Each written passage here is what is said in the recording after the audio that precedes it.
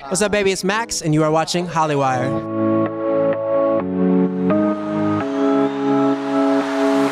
What's up, baby? Oh, your nails. I love it. Gotta match it We are very coordinated here today. Exactly. So what's up? You just not so long ago you were on tour.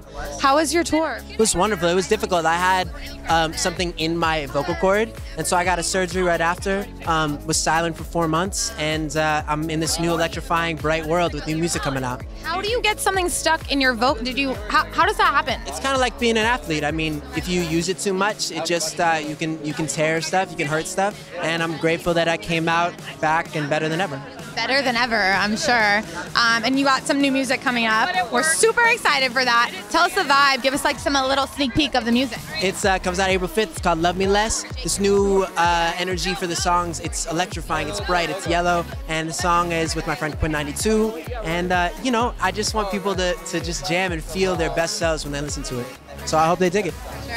Speaking of friends, when you did go on tour, you were with Ezzy and Bryce Fine. I love Ezzy. She's like the sweetest person ever. What was the highlight of that tour for you? Oh my gosh, playing my hometown, New York, sold out show at Irving Plaza, where I used to see so many bands. Those are the little moments that you just keep in your heart, and it was special to have them be a part of it. Absolutely. And what is something that nobody really knows about you? Give us the tea. Something somebody doesn't really know about me. I love monkeys a lot. I feel like in a prior life I was a monkey. And my last video was for a song called Worship, and it was with Crystal, the monkey from the Hangover. No way. I'm a monkey right now. I'd be happier to see that monkey than any celebrity ever. Anyone here. So that's a little fun fact. Dang. Okay. Well, no monkeys performing at iHeart tonight. Hey, there could be surprises. You never know. You never know. But probably not. Probably not. Who are you excited to see though perform? We have some great names tonight. Ariana, Lavin Marshmallow, so many friends. I love rooting for friends on stage. I love that. All right. Well, thanks so much, Max. Good to see you. You look so great. What's up? This is Betty Who, and this is Hollywire.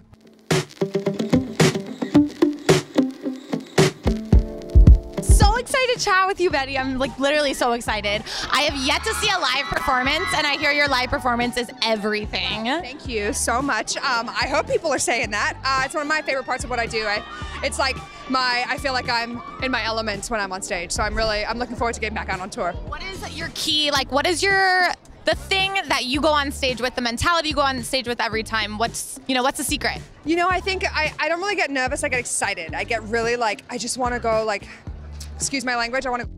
I literally am just I'm backstage and I feel like I'm in this turbo mode and I'm I want to go I just want to go be there. I want to go get it. And so I think for me that kind of gives me this really excited very tangible energy that I then get to explode with on stage, which is really I think half the reason it's I'm trying to keep it real fun. Sure, yeah. Sure. And I was just listening to you, the message you just said, about being yourself and owning it and saying screw you to all the people that make you feel insecure. Oh my gosh. So amazing. And is that what you hope that people kind of feel from your music when they listen to it, Nothing would make me happier than someone to listen to my record and be I'm cool with me today. Because that's kind of all I sort of am trying to achieve as a functioning adult. Just trying to be cool with me today also is a big part of my daily routine. So I think I try and put that into my music and try and create a space where everybody can come and feel like nobody's gonna judge them, or you can whatever. I don't care who you are. We don't care. We love us. If you're you, I'm psyched. For sure. 100%. Yeah. And before I let you go, Who are you have you fangirled over anyone tonight? There's so many great people here. I fangirled over the Backstreet Boys and I was really trying to be cool and I really wasn't cool and I'm really nervous because Kevin looked right in my eyes and I was oh my god, hi. So I really wasn't cool with the Backstreet Boys, but I'm definitely really excited to watch Casey because she's one of my favorite people in the world. I think she's so talented and she's really having a moment. I'm so proud of her. She is having a moment. She really is. Talk about a moment. Her 75 Grammys. She's doing just fine. Yeah. Absolutely. Well, thank you so much, Betty. You're such a joy to talk to.